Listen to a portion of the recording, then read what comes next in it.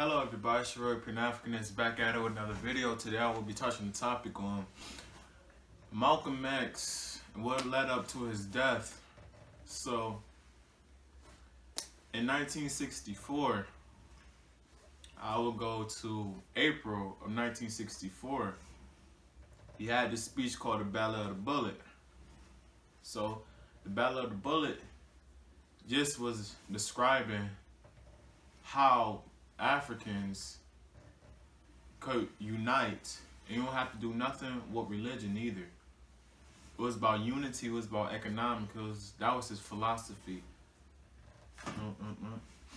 Hello everybody, it's your Roy Pan-African is back at it with another video. Today I will be touching the topic on what led up to Malcolm X's death. So it was 1964. It was, I believe, April of 1964. No. What's up, everybody? It's your boy Pan-African is back out of another video. Today I will be touching the topic on Malcolm X's death and what led to Malcolm X's death. So it was the year of 1964 in April.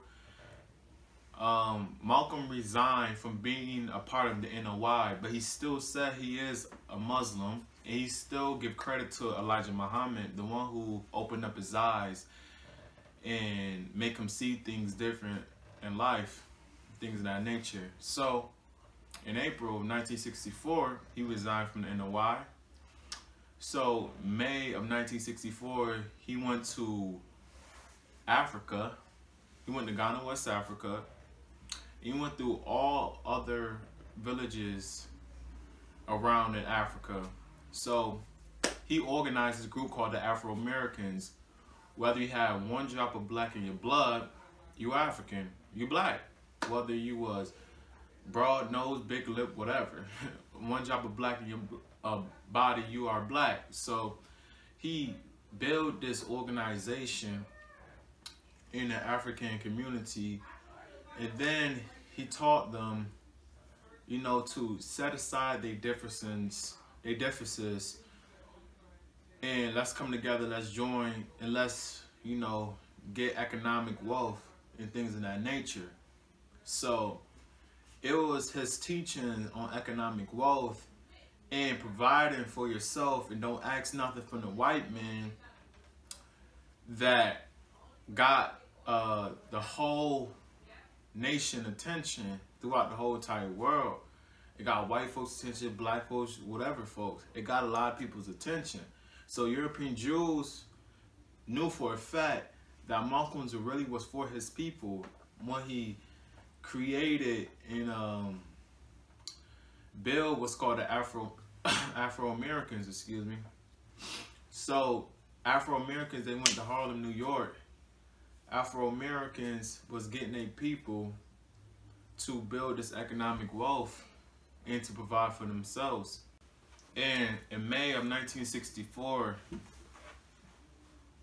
Malcolm went to Saudi Arabia, had pilgrims to Mecca, changed Malcolm X to his original real name, Hajj Malik Shabazz. And it was this guy in Saudi Arabia who was like, wow, this Malcolm seemed kind of shy, you know. Malcolm got this great voice and everything. He electrifies the people, the crowd rejoice and love him. Like, this guy's really shy. That was his approach. That was the impression he was giving off. So he changed his name from Malcolm to Hajj Malik Shabazz. In February 25th, 1965, in Autumn Ballroom in Harlem, New York, Malcolm was assassinated. People said it was the NOI or the government, because when Malcolm went to the mosque, he noticed the FBI was following him, taking photos of him and everything. Every time when he looked on his left or right side or the corner of his eye, he would see the FBI in every way he was looking around. So people would say it was that. To me, my belief on the situation, I think that it was part of the government and the FBI had to do with it. It was the government, FBI, and NOI too, I would say. For the simple fact is that the NOI knew how powerful Malcolm X's impact was on not only Black America, but white America and outside. They knew how impactful his mark was, and he was gaining way more attention than the representative of Allah, Elijah Muhammad. So that's my belief on it. Government definitely knew that Malcolm was for his people, I would say.